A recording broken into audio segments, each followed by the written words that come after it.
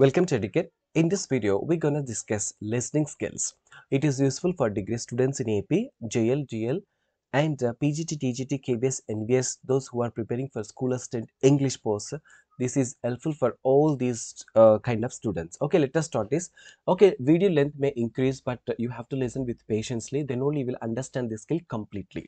Just pay in half an hour enough. Sure, completely you will listen, understand this.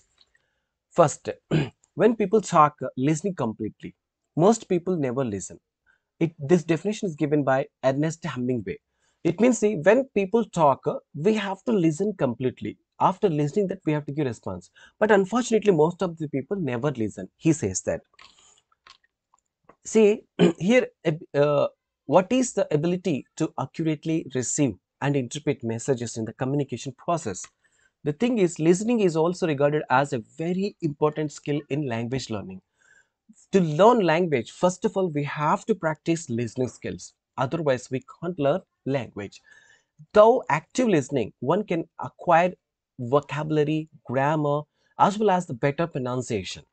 Speaking skill also depends on the listening skills because interaction involves both listening and responding. Listening is an integral part of communication. It is a quite often taken for granted. Listening occurs naturally in the mother tongue, effortlessly, in second language with effort. Because naturally our parents talk in the home, we listen that. We need not to do a special practice and to show the special efforts. Effortlessly we listen the mother tongue. But when the matter comes to the second language or the foreign language, then our parents don't speak that language, so that we have to show some efforts to learn that language. Definitions. According to International Listening Association, listening is the active process of listening. And we listen what the speaker is going to tell and what the speaker is told. And it is also ability to retain information. And it is also helping us to identify and to understand what the speaker is saying. And through this listening, we can understand and we understand the speaker's accent and the pronunciation, grammar, vocabulary, and the meaning of intended by the speaker. And see, after that, before uh, we talk about what is hearing and what is listening. See, hearing means just without any attention, we listen. We don't have any purpose. Okay, that is called listening. And the listening means we have a proper attention and we have a purpose. Purposeful listening is a listening. Purposeless and focused less is a hearing. That is. Now see, listening is a receptive skill, and it is a product of read, speaking and writing are the productive skills. Listening, which is recently considered to be the passive, but it is not. It is an active process because the listener involves in decoding messages directly, so that it is an active process. And why it is the need to develop learning as a skill? See here, in first language we need not, in mother tongue we need not to develop a special skill as to learn that language. Automatically that comes by birth. It means by birth, not because the environment completely around us that speak that language, so that we learn easily. But when it comes to the foreign language, we have to show special effort on that. For example, swimming we don't learn by birth, driving also. So it requires some skills to learn, and we have to practice that. The same thing will happen in the second language. It means by the practice, we can make a habit. That habit makes us to learn language very easily, and that habit brings us a new habit. Okay, it means when we practice more, the more proficiency, the better proficiency we get in that language. Listening skills. Listening is a receptive. Language listening is a receptive skill or the passive skill, but the speaking skill is a productive. Okay, this language skills are two types. One is receptive and another is a productive. Okay, receptive is known as a passive, productive is known as a active. The passive listening, skills are listening and reading. Productive skills are speaking and writing, oral and audio, oral and a lingual skill, and psychomotor and graphical skill. Why speaking is called as a psychomotor skill? Because all mouth organs involved in that to produce sounds. Okay, so that it is a motor skill. And graphical skill means whatever we listen, we write on a paper. That is graphical skill. And emergence of listening as a skill. Let us know. James Brown, Ralph Nicholas, Carl Weaver. These three are played a significant role in forming a special skill on the listening. They are the fathers of listening. In 1979, the International Listening Association was established, ILA. Okay, in the present school education system, the primary grades listening is accepted as a most effective learning mode. And in college level, the lecture system depends on the heavily on listening skills only. Here, Brown states like this: listening ability lies on the very heart of the all growth. From birth, though the years of formal education, the better those learning skills are developed, the productive are the learning skills. Learning is effects efforts. See, overall idea I will give you, this gist I will give you. The gist is nothing. Gist of the Brown statement is the more you practice, the more proficiency you get in the language. Now here, what listening skill help us? How it helps? It helps to identify and understand the speaker's accent, pronunciation, grammar, and vocabulary, and gauging his meaning. And it also gives a familiarity with the sounds, English sounds, and articulation of English sounds. It is cultivated through the practice, both extensive and intensive. The extensive means outside the classroom. It means the public places we listen the announcements, songs, advertisements, that and these. Okay, these are all come under extensive. It means the wide variety of sounds we listen under this. There is no limit for this. Intensive means there is a limit. It means just one or two specific points we give and we listen. Especially this type of practice will take place in the classroom activities. It ranges from simple conversation to academic debates. Some hampers are this. There are some obstacles while listening. Having inadequate range of words and phrases, like third world countries, second world countries are there. It means which is not taught as a mother tongue English. In those countries, this type of hampers will come. And inability to maintain the attention, unable to understand the pronunciation of the speaker, and distraction from the background noise. Next, the listening process will happen here in this way between the two people. One is the speaker and another is listener. The speaker, nothing but sender or the producer of the signals, and he hears and gives input to the listener. Listener is known as a receiver, receiver of the signals, and a decoder, he decodes. And he evaluates and gives response, that is known as the output. And few more stages are there in the listening: hearing, understanding or recognizing, interpreting, evaluating, responding, remembering. See, hearing means when the speaker gives a speech, then he listens. A speaker, especially whatever the listener wants to know, then that they speak out. The listener speaking, a shout out is that is the hearing of the speaker. And understanding, recognizing. After listening the speaker's speech, the listener understands and interprets and evaluates which is right or wrong, strength and weakness, and responds according to that whenever the speaker asks the question, and remembers after completion of the seminar or the lesson or the class. He retains in the brain, that is remembering. According to the Chaudhry and Richard, there are two ways. One is bottom up process and top down process.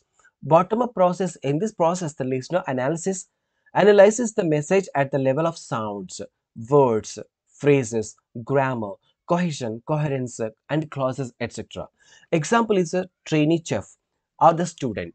When the trainee chef is told, he absorbs everything, okay, each and everything. In the top down process, in this process, the listener does not totally depend on the received information, but the background knowledge will help him to understand the main point. For example, senior chef or the senior student. The types of listening.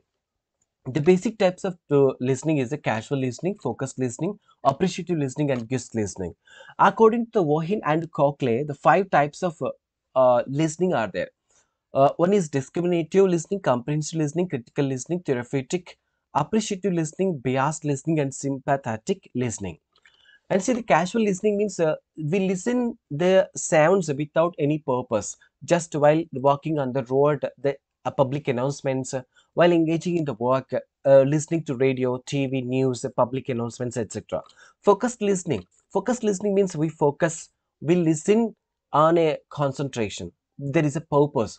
With a purpose, we listen the announcement or the class something. That is the focused listening. In this focused listening, we try to ask the questions, because whenever we didn't understand the point what the speaker said, then we raise the hand and we ask the question for the clarification. Example questions asked in the interview, dialogues, lectures in the classroom, quiz programs, rhyme and rhythm of poem, official announcements, business transactions, etc. Appreciative listening means just we do this listening for enjoyment, for pleasure, listening of poem, poetry, song, drama, and the speech of a good orator.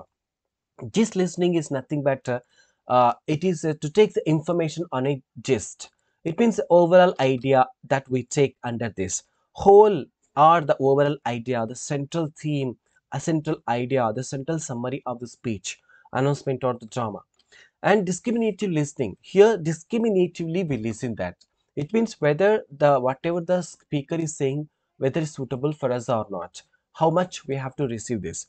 It means assigns meaning to the sounds rather than the words in order to discriminate the fact from the listener's opinion, whether it is good or bad, right or wrong, strength and weaknesses of the speaker.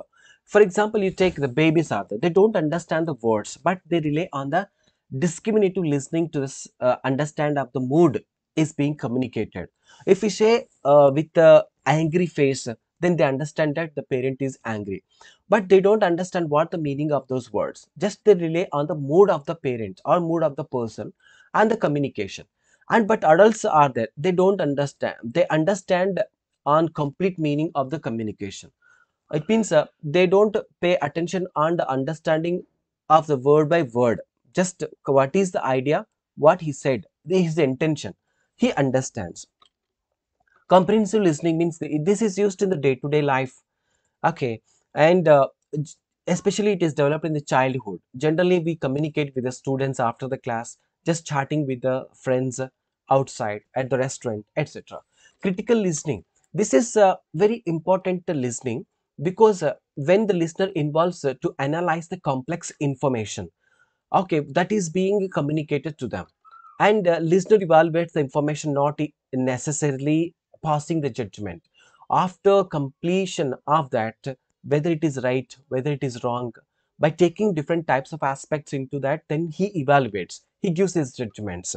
For example, questions himself what the speaker is trying to say, how is his pronunciation, how the words are used, are those appropriate or not. These all things we understand, and it provides an opportunity to understand both the strength and weakness of speaker. Biased listening, it is a selective listening. In this listening, the listener is not honestly evaluating the validity of the speaker's opinion. He goes through the favorite areas that they especially want to hear.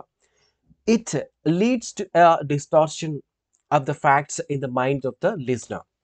Sympathetic listening means it is an emotionally driven type of listening. A listener processes the feeling and emotions of a speaker and tries to provide support with when that person is experiencing the problem. Therapeutic and empathetic listening. In this listening, the listener tries to understand the point of the viewer of the speaker and imagine themselves directly in the speaker's position. And the sub-skills of listening: decoding sounds, comprehension of structures, guessing meaning, recognizing discourse makers, inference, skim or scan for the specific information, recognizing cohesive devices, understanding different intonations, patterns, understanding the speaker's attitude, ability to differentiate the changes in the sounds, recognizing the and understanding the phonology feature of the speaker speech, transferring and transforming information, understanding explicitly stated ideas, understanding the communicative functions, etc. Now, Penny are proposed some listening activities in the elementary level and the secondary level. Let us know. Giving first in the elementary level, this task is given to them. Giving fill in the table or the grid with the appropriate information, listening text about the someone's childhood and trying to give answer, coloring the objects, making objects of flowcharts, filling up the grids, using dialogues, finding things in common.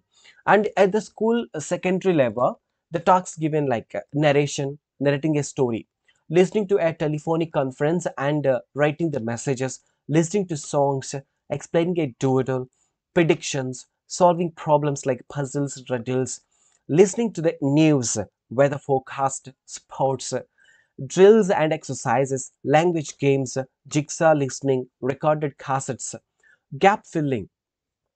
Okay, gap filling exercises, radio stories, group work, role play, making short responses. And along with that, some other skills are there. Motivation, giving a motivation, teaching something contextually, context, time duration, giving some time and telling them to say something, application and adoption. Barriers of listening, trying to listen more than one conversation at a time.